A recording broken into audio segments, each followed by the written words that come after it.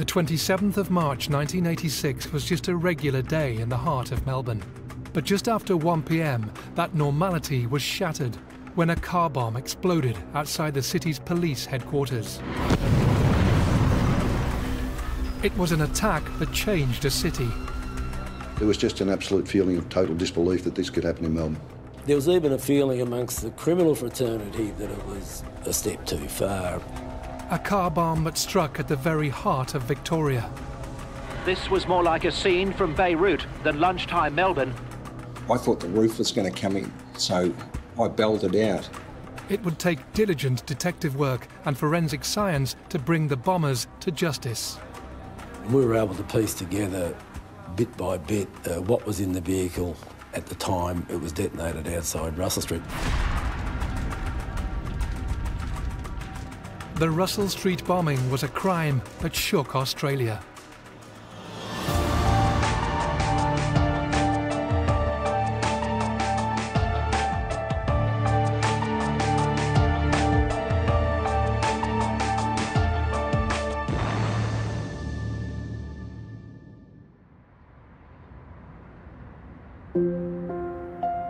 It was approaching lunchtime on the 27th of March 1986. Office workers, court officials and police were going about their business, sitting at their desks, attending meetings or planning what they would have for their lunch. But in one instant, hundreds of lives were changed forever. At the third stroke, it will be 12, 59 and 50 seconds.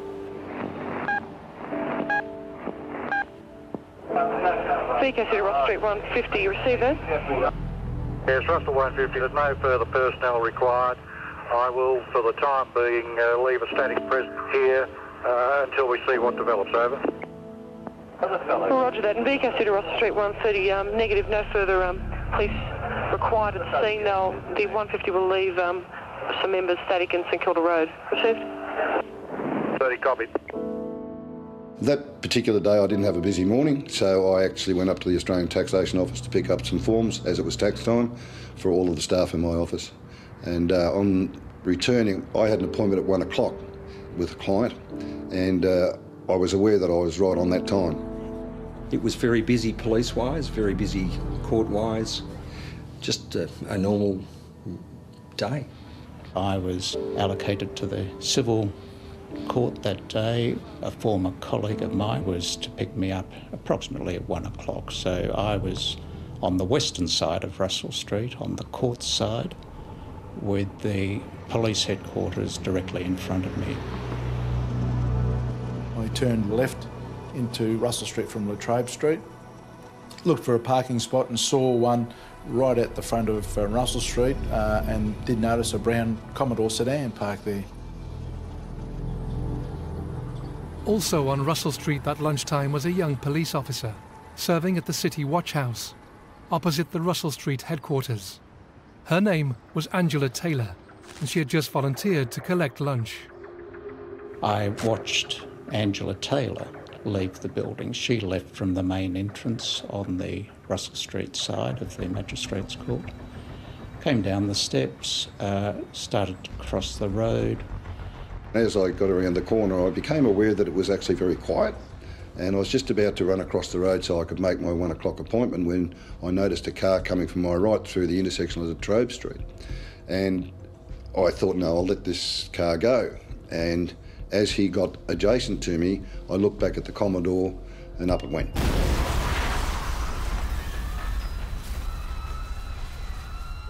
Russell Street 750. POC Russell Street 750. Russell 750. 750, I presume you heard that loud explosion right next to you? Russell 750, it totally shattered our windows. Roger that, Russell Street 306. All units approach with caution just in case there's a second. There is 2 on 4 in St Kilda Road just approaching the city. What's going on? We're having loud explosions. We've had a car bomb in Russell Street outside the police station. Unbeknownst to the witnesses that day, the Holden Commodore parked outside the Russell Street Police headquarters contained almost 60 sticks of explosive, packed into the boot, centre console and glove box of the car. It blew me about 6 or 7 or 8 metres back into the bluestone wall of the Magistrates' Court. The car completely disintegrated and there was metal flying everywhere. All of a sudden then I was aware that my left thigh had been struck by something. My second thought was that this is a bomb. Yeah, that car's still on fire. Can we have the fire brigade here, please? Roger, stand by. I looked behind and saw this big black plume of smoke, saw that it was in the vicinity of Russell Street. People are coming out and walking towards to see where that explosion is coming from. Right back. A sea of confusion, and as you may see in some footages, the people are coming out, the minor explosions now occur. There's been a second explosion. Units, stay away from the area. What were I believe to be petrol tanks and the likes.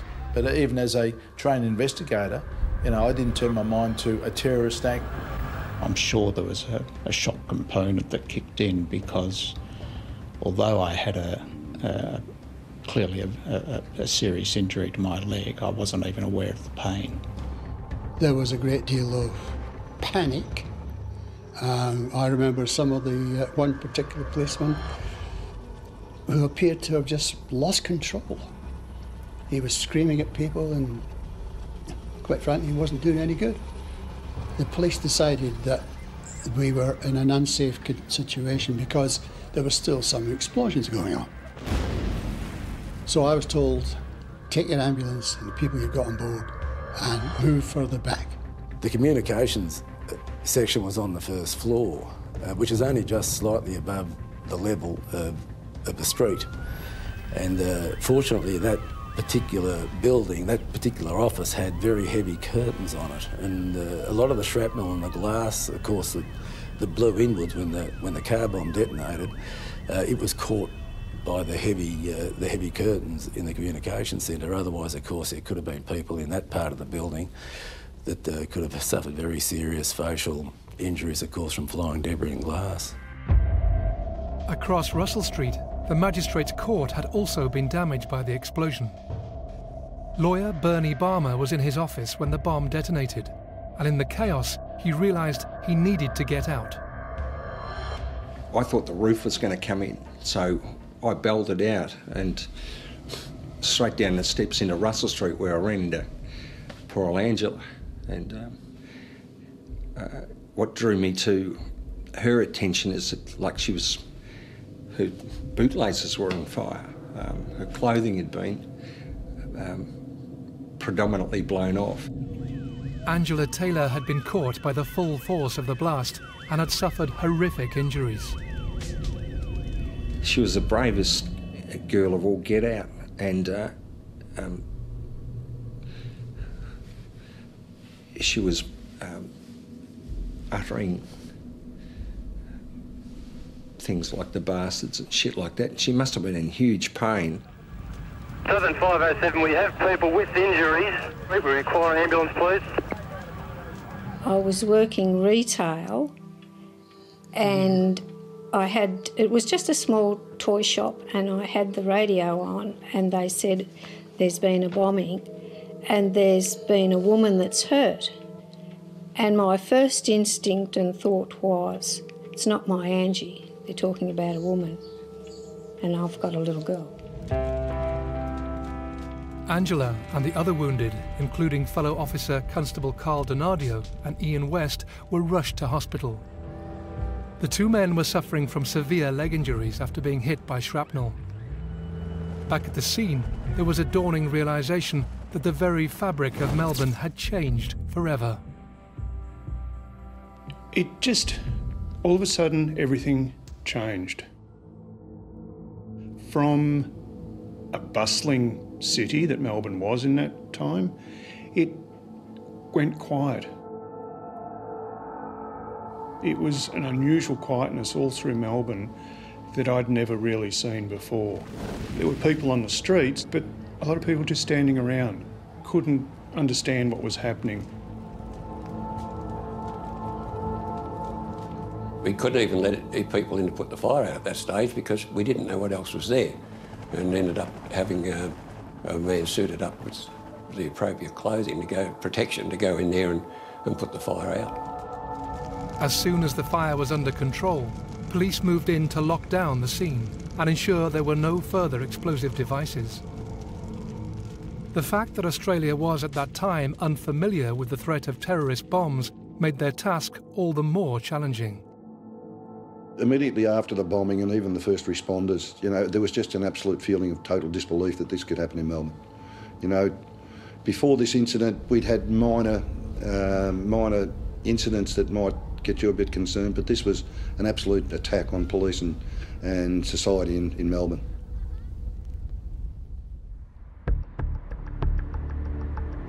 The Victoria Police response was to form a dedicated task force of detectives. Their purpose, to bring those responsible for one of the most heinous acts of terrorism Australia had witnessed to justice. Job one was the crime scene. We virtually closed off a city block, and we started on the outside and worked our way in because, of course, we needed to reopen the streets. So a search was done on the buildings surrounding Russell Street, and everything that was found within that precinct was labelled, photographed in situ, and it was a very steady, systematic processing of the scene.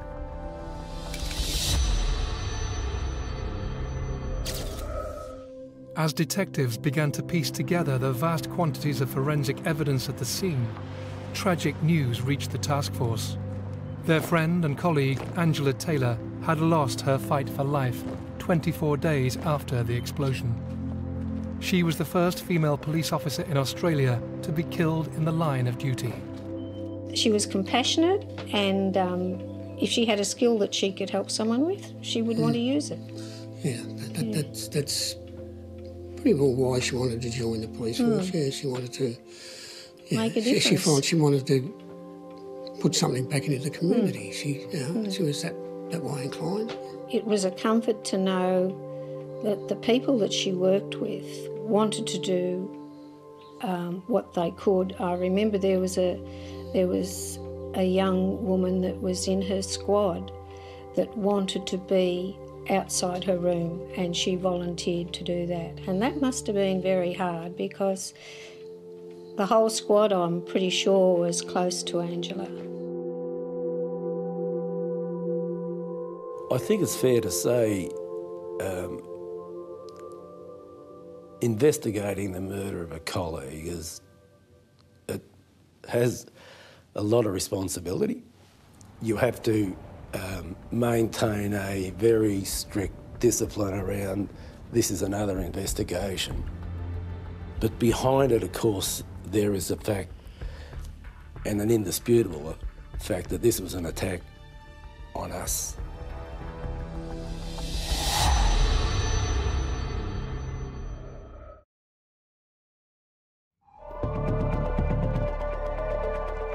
In March 1986, the city of Melbourne was reeling from a terrorist attack that targeted police officers. The car bomb that exploded outside police headquarters tragically claimed the life of a female police officer who succumbed to her wounds 24 days later. As the people slowly came to terms with what had happened, police focused their efforts on finding those responsible. As a result of the bombing, just about every criminal haunt in Victoria, if not Australia, was raided.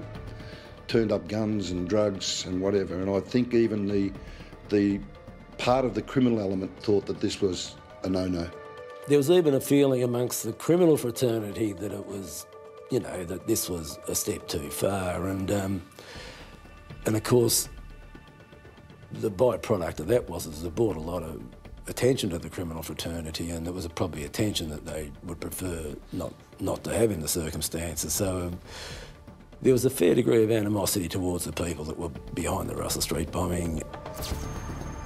Detectives faced the huge challenge of recovering the thousands of pieces of evidence that were spread over 3 city blocks.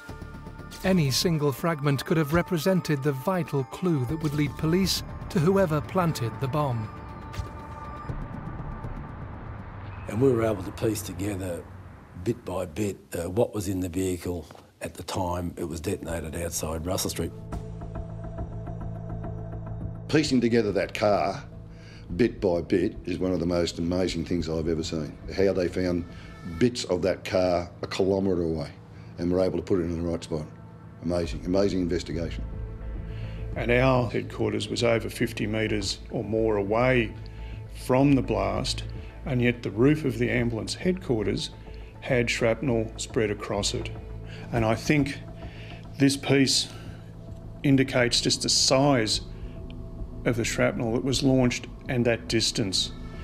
The actual gauge of the steel is extremely thick compared to what a modern car would be, and to think what this could have done should there been more people in Russell Street at the time, I think our injury level could have been much, much higher. The bomb was an offcut of 4x2 timber, where by the alarm going off on the alarm clock completed the electronic circuit between a battery and the electric detonators, which of course caused the bomb to detonate.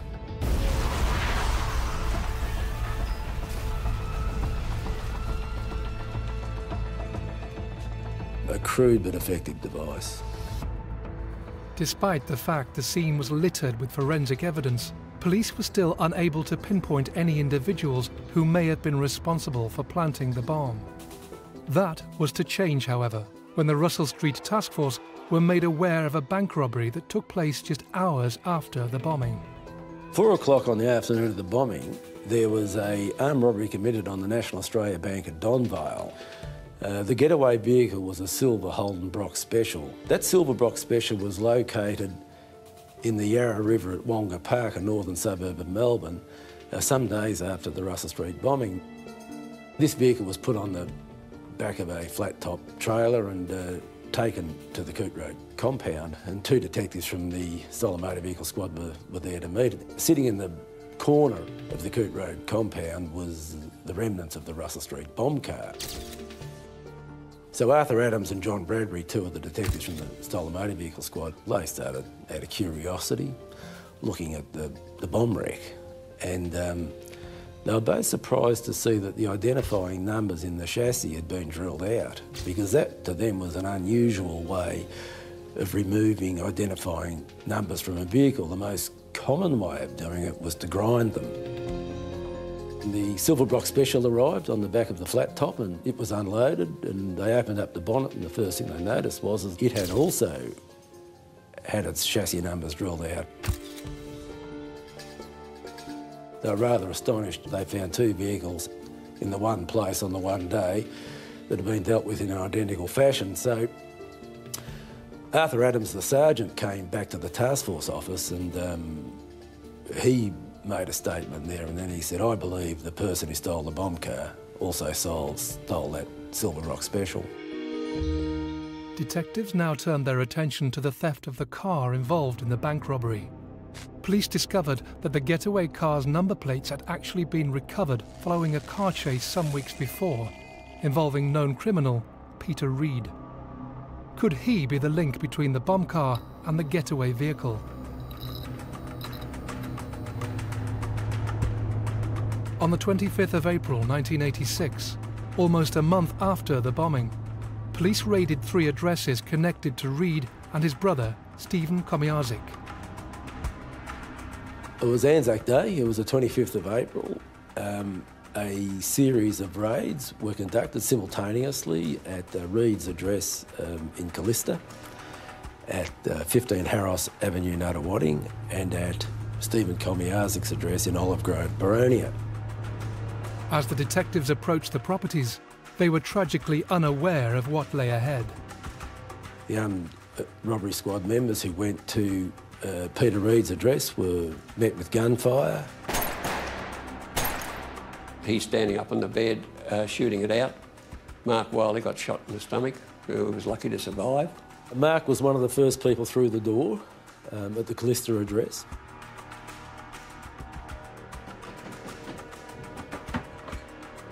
And as Mark approached Peter Reid's bedroom, Reid stood up and fired at him with a revolver. And a number of shots come through the wall and the door. And 2 of them, from memory, struck Mark, and he went down in a critical condition. Steve Quincy was a detective sergeant at the Stolen Motor Vehicle Squad at the time. He courageously went into the line of fire and he returned fire and wounded Peter Reid. Of course, at that stage we had a very seriously injured police officer and a very seriously injured offender. Mark Wiley and Peter Reid were both rushed to hospital for life-saving surgery. Meanwhile, back at the property, a thorough search was underway. In a canvas army-style bag, we found gelignite and detonators. There were some firearms found at the address, which interestingly had the identifying numbers drilled out of them in an identical way to the motor vehicle. We also found a copy of a newspaper wrapped around some gelignite, and a petty criminal named Rodney Minogue, his fingerprint was on one of the pages. We also found a partial fingerprint on the toilet door that belonged to another petty criminal named Craig William John Minogue. We were then very interested in speaking to the Minogue brothers, and despite our best efforts, we were just unable to locate them. Unfortunately for the police, Craig Minogue and his brother Rodney had disappeared. As the search for them got underway, attention turned to an individual who was staying at the Harros Avenue address, named Carl Zelinka. He had no previous criminal history, but detectives were sure he knew more than he was telling them. We actually spoke to Carl and spoke to him about his knowledge of the Minogues, and he denied knowing them and denied knowing Peter Reid. And we knew that wasn't right because we'd spoken to his neighbours, and we'd shown neighbours photographs of the Minogues and Peter Reid, and neighbours had identified them as being people that frequented 15 Harros Avenue, Nunawading. So Carl was lying through his teeth to us, but we couldn't quite work out what the motivation for it all was at that stage. From the examination of the crime scene, the forensic were able to put together how the bomb had been set up. And it had been put on a block of wood with an alarm clock. As a result of going to Harros Avenue, Nunawading, we found that the block of wood matched a fence post at Harros Avenue. Some slivers of timber which fitted perfectly across a fault line in the bomb block and also still attached to the fencing. So we knew in our own mind then scientifically that the bomb block of wood had come from the fence line at 15 Harros Avenue, Nunawading, and we then formed a fairly strong view that Carl Zelinka knew a lot more about the Minogues and Peter Reid than he was telling us. Faced with increasingly incriminating evidence against him, Zelinka began to talk, and one of the crucial pieces of information he provided was the name of another man who he thought could be involved. They used to refer to him as Stan the Man, and I had a very diligent detective on my crew named Mark Harris, and I said to Mark, go to the record section and find Stan the Man. And he found a male person in his early 50s, Stanley Brian Taylor, whose driver's licence was registered to the Minogues' parents' address. That then formed the identification of Stan the Man. Yeah, he'd been involved on the wrong side of the law for most of his life, from the age of 12, I think. And he'd done a lot of hold-ups and other crimes. He was a serious armed robber, really not the type of fellow you'd expect to be hanging out with a couple of young fellows like the Minogues. But what had happened was that when Stan was released from prison, he'd become a social worker. And he was employed out in the Muralbark area to work with youth, supposedly to keep them out of trouble and to not make the mistakes in life that he'd made. He was fairly charismatic.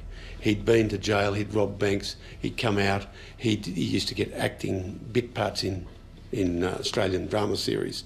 So he had some sort of allure for these young men, and he groomed them. in the guise of helping them on the straight and narrow, he was in fact grooming them to be young attack dogs, and he turned them into very effective armed robbers. This afternoon, a man was flown to Swan Hill by the police air wing. The Birchip man has also agreed to a further interview period by police over the Russell Street bombing. He knew his way around the system very well, but he also knew that first in was best dressed when it came to doing deals. Taylor immediately nominated the Minogues and Peter Reid as the Russell Street bombers. Not so quick to implicate himself. Stanley Brian Taylor eventually gave us a phone number for the boys, which turned in to be the Lady Jane Motel at Swan Hill.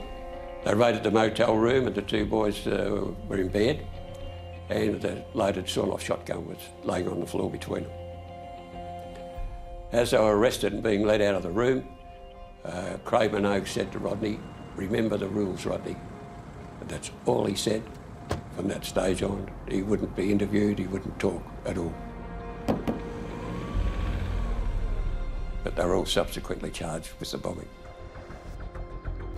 With the chief suspects in custody, detectives focused their attentions on the next challenge: to assemble a case that would convince a jury that they had caught the right men.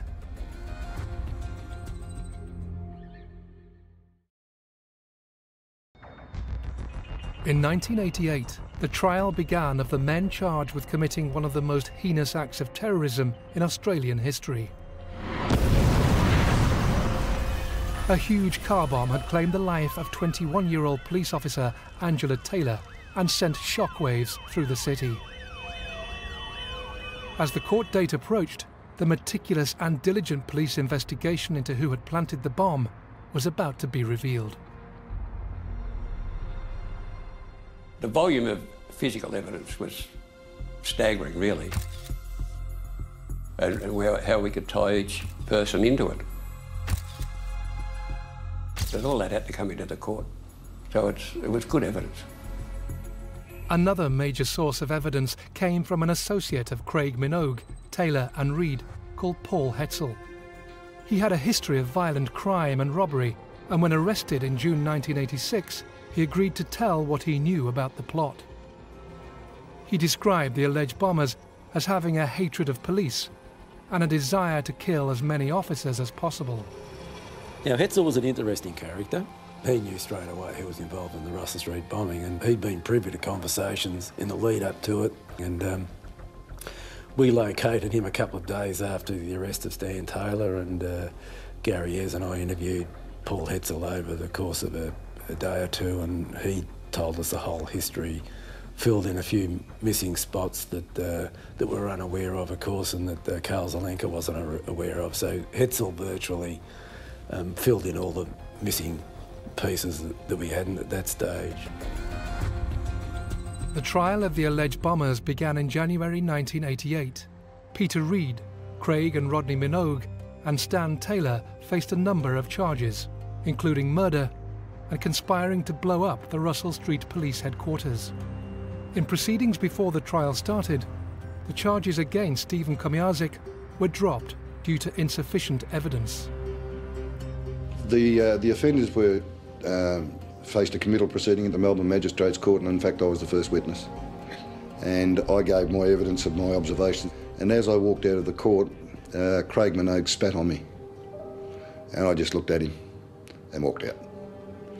Well, it was one of the longest criminal trials in Victoria's history. Trial raged for months. Witnesses were in the witness box for days on end. The integrity of people was attacked by defence counsel, as is normal in a high-profile criminal trial. I will say this, Hetzel and Zelenka gave evidence that, in my mind, was 100% truthful. We'd corroborated virtually everything that those two men told us. Unfortunately, it's difficult when you have a criminal giving evidence in a criminal trial against his colleagues. There's no doubt in my mind that the jury were quite happy with Karl Zelenka because he did not have a criminal history. I'm not sure they were as convinced as to Paul Hetzel's integrity. In August 1988, and after a trial that lasted almost 8 months, featuring 156 witnesses, at last the jury returned its verdict. Stan Taylor was convicted. He was sentenced to life imprisonment, never to be released. Craig Minogue was convicted. He was sentenced to 40 years with a 27-year minimum. Young Rodney Minogue was convicted and sentenced to accessory after the fact of the Russell Street bombing. Peter Reid was acquitted. However, he was convicted by the jury of using a firearm to prevent apprehension and attempted murder of Detective Sergeant Steve Quincy, who was the police officer who actually shot him. Peter Reid's acquittal was a bitter pill.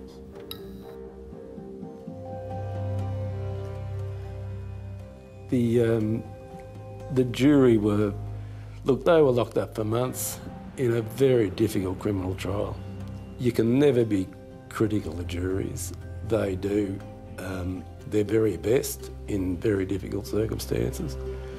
And I think really when you look at the evidence they listened to, they gave a verdict that was in their mind was the correct and just one to give. So, you know,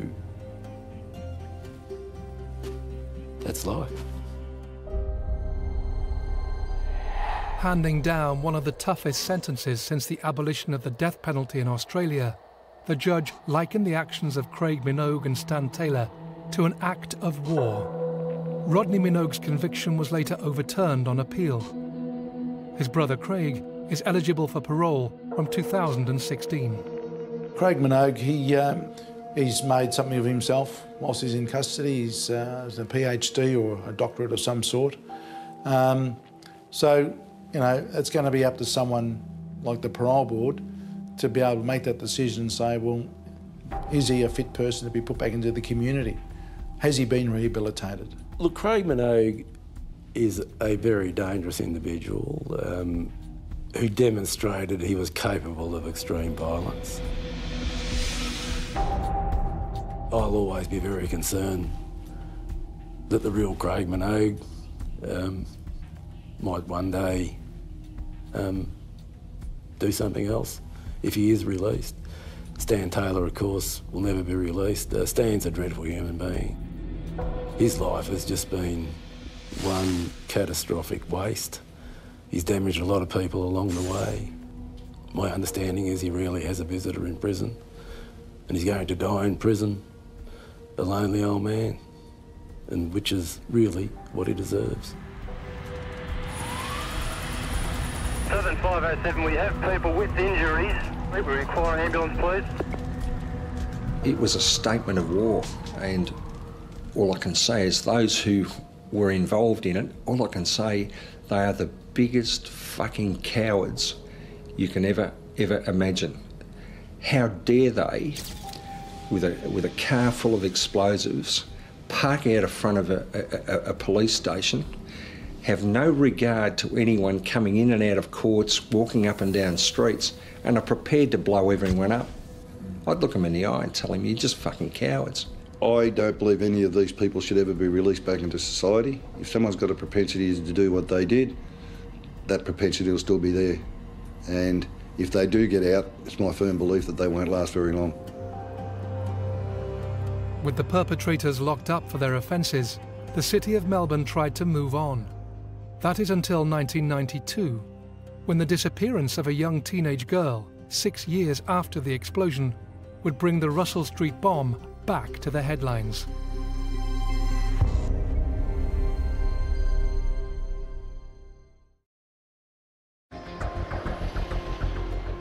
With the Russell Street bombers behind bars after a trial that lasted 8 months, Melbourne began to move on. Until the abduction of a girl made headlines, and rumours began to circulate that it was connected to the bombing. Prue Bird was the teenage daughter of a woman called Jenny Bird, and Prue Bird disappeared in 1992. One sunny Sunday afternoon, she vanished from the face of the earth. Her mother suspects from very early days that it's a very sinister disappearance connected with her mother's connection with this major criminal. Prue's grandmother, Julie, had started a relationship with a man closely associated with the Russell Street bombing. His name was Paul Hetzel, the star witness in the trial of the bombers back in 1988. She met Paul when she used to visit jail. When he gets out of jail, he manipulates her to purchase weapons, to have driver's licences and to rent properties, houses and things. All he brings to the relationship is a briefcase with a pistol in it. He's a very bad man. He knows other very bad men. Among them are a group of people led by a man called Stan Taylor, and including two brothers, Rodney and Craig Minogue, and another man called Peter Reid. As these four men were standing trial, charged with numerous offences relating to the Russell Street bombing, disturbing rumours began to surface. During the court case, Prue's grandmother gives evidence that one of the bombers, Craig Minogue, had once threatened her, and he had said to her, if you ever talk about us or dob us into the police or inform, what will happen to one of your grandkids, like dear little Prue? Allegedly, Minogue made that threat to the Hetzels when Prue Bird was there at 7 years of age, asleep in the other room. Now, Craig Minogue denies that, but I believe the Hetzels. Craig Minogue has consistently denied making any such threat to Julie and Paul Hetzel about their granddaughter Prue and any involvement in her disappearance. Her body has never been found. In 2009, new information came to light that seemingly pointed police in a new direction. 17 years later, in jail in Victoria, a very bad man called Leslie Camilleri starts talking about being connected with not only the murders he's been convicted of, which were horrific murders, he starts to tell people that he was involved in the Prue Bird case. The police get to hear about this. They go and see him and they said, look, we just want to clear this up, can you help? Leslie Camilleri is a monster, but he's a monster who doesn't want to get himself killed in jail. And he realises if he gives a very clear story, that there's a fair chance that he will be killed in jail. So what he does is he goes to court and he gives a sort of a lame half version of the truth. And he said that he had abducted Prue, but he wouldn't supply all the links and he wouldn't identify where the body was. Leslie Camilleri was found guilty and in 2013 sentenced to 28 years for admitting the murder of Prue Bird. He refused to give any details about the circumstances of her death and the location of her body. Despite his claims he acted alone, some remain convinced there was another person involved. For others, the links between Prue's disappearance and the Russell Street bomb refused to fade away. I believe the threat was made, and I don't think Camilleri's telling everything that he knows. He certainly admitted killing the girl, but there's a lot more behind it. There's more to it, and I think even any investigator will say the same, but unless you get the information, you can't take it any further. I'm certain in my own mind that Prue Bird was murdered as a consequence of Julie and Paul Hetzel's evidence they gave at the trial. The Russell Street bomb was one of the first major terrorist attacks the state of Victoria had witnessed. It is nothing short of miraculous that the explosion claimed only a single life. Both Ian West and Constable Carl Donadio, who were severely wounded by shrapnel from the bomb, recovered from their injuries. The mental scars for them and the city as a whole, however, were not so quick to heal. It seemed to me that criminals in Victoria had reached that moral level where they just didn't care what they did. And I think Russell Street was the start of that. The Russell Street bombing was a turning point in the history of Melbourne. It is still talked about, and it's amazing how many people, when it comes up or the anniversaries come up, Everyone remembers where they were and what they were doing at that particular time. Probably won't leave me. But we'll do the best we can. But I just feel so sorry for the Taylor family. As I said, they haven't had the benefit of seeing her marry, having grandkids. Yeah, no, it's awful. Angela's left a lot behind to remind everybody of the work that she did and the love that she had for a job. One of the lovely tangible things is Angela's Rose, and that's beautiful. And that's around some police stations and, it's everywhere, isn't it, Arthur? And so we have the Blue Ribbon Foundation with all the fun runs and activities where money is raised. It goes to giving equipment to hospitals so that the life continues on. Even though we haven't got Angela in her way, she's still working to save other lives.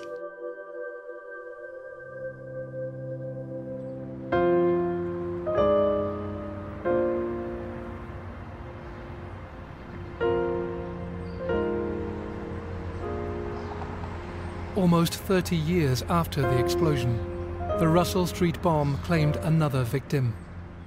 Mark Wiley, the detective shot during the raid on Peter Reid's address, tragically took his own life in 2014.